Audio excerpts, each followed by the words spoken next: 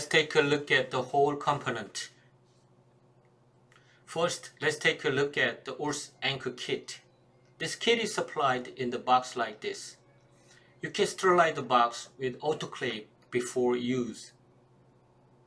When you open the box by sliding the cover, the kit contains one big screw handle, two long shafts that can be used like this, and very small screw handle that will be used for the insertion of the screws in the palatal side of the maxilla. But for palatal side use, I strongly recommend it to use motor-driven handpiece or e-driver. I will explain more details about it later. And there are two drills that will be used for pilot drilling. When you use small diameter mini screws less than 1.2 millimeters, the recommended diameter of pilot drill is about 70% those of the diameter of mini screws that will be used. For example, 1 millimeter for 1.2 millimeter screws.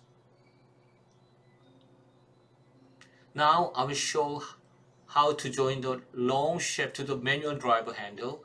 First, insert the shaft into the handle while pushing back the secure link to release the chuck, and let the ring come forward to fasten the shaft securely.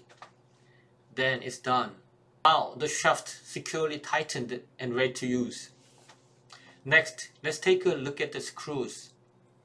This is Osstem OrthAnchor. It was pre-packed like this, and also it was pre-sterilized, so further sterilization is not necessary. And it is very convenient and easy to use. After tearing off the outside cover pack, take out the plastic wrapped screw inside. Remove the cap on top.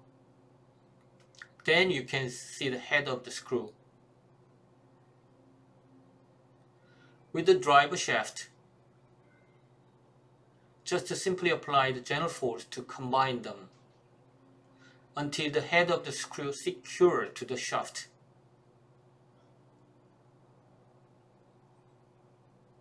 It's now all ready to use.